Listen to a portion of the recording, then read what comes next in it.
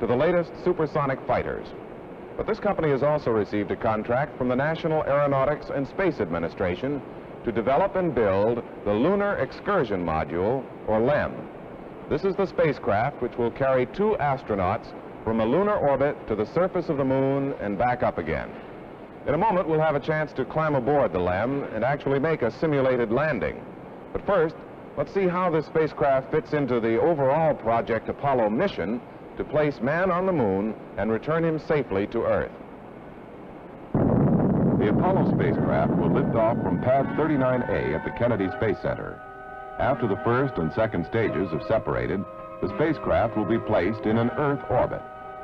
Here it will be checked out by the astronauts and through telemetry by the Ground Mission Control Center. At a precise point in the orbit, the third stage rocket engine will reignite and thrust the vehicle out along a path that will carry it toward the moon. During the coast period, the command and service modules will separate from the booster and using reaction control jets to maneuver in space, will turn around and dock with the LEM nose to nose. The two will then pull away from the Saturn rocket. The trajectory will be checked and mid-course corrections made.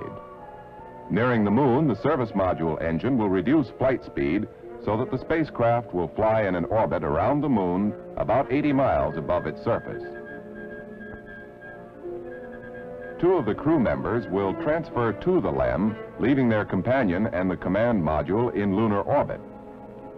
By firing its own rocket descent engine, the LEM will be maneuvered to a touchdown on the surface of the moon, carrying the 2 men and their scientific and documentation equipment. While one astronaut explores the area around the LEM, the second remains inside to maintain communications. When it is time to return, liftoff from the moon will be accomplished by an ascent engine, leaving the descent stage on the moon. The LEM will be thrust back into lunar orbit to rendezvous and dock with the Apollo spacecraft.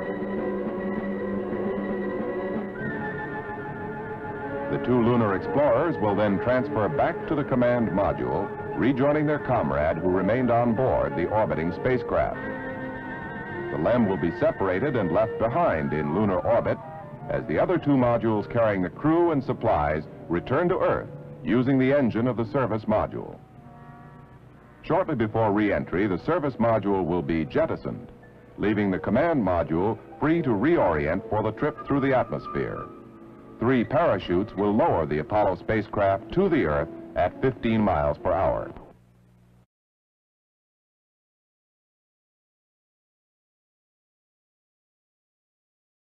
You see, the motion of the vehicle, I'll tell you how it works. The pilot stands in the flight station, and he moves the controls and works through a computer, which is an analog computer in another room, which in turn flies a television camera over a lunar map, which is in another room. Oh, and then you see the output of that camera here. Yes. So that as you move it, it looks like you're landing. Camera. Is it very realistic? It's realistic, yes. It's a 6 degree of freedom simulation. Now, we accurately represent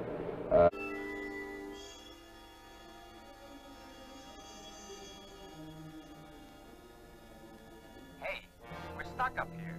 We ain't moving. It only seems that way. Matter of fact, we're traveling thousands of miles per hour. Here in space, all comparisons are lost. Take a look behind you. Wow. The geography books are right. How do you feel now, Joe? Weird. Thousands of miles an hour and not a breeze. Ah, it's more beautiful than I ever dreamed. I'll never be able to describe it to anyone.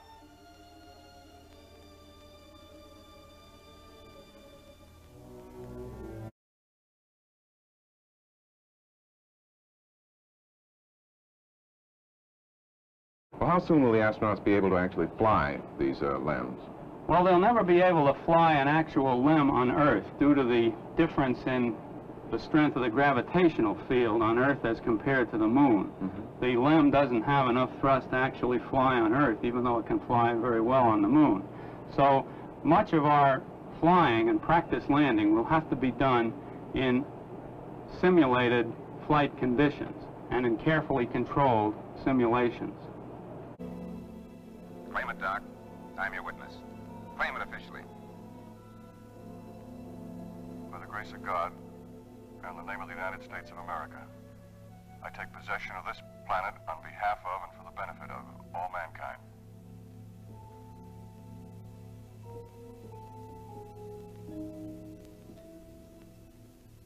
Dr. Cargraves, Mr. Barnes. Yes? I'm in contact with Washington. There's terrific excitement on Earth. We're hooked up to all the networks. They just interviewed the general. They want to interview you and Mr. Barnes, Doc. I've patched your walkie-talkie in on a transmitter. I've hooked up our receiver, too. You can have a two-way conversation with them. Okay. Go ahead, Oit. Hello. Hello on the moon. This is Clarence Erskine greeting you from the Earth. The people of the world congratulate you for your epoch-making achievement.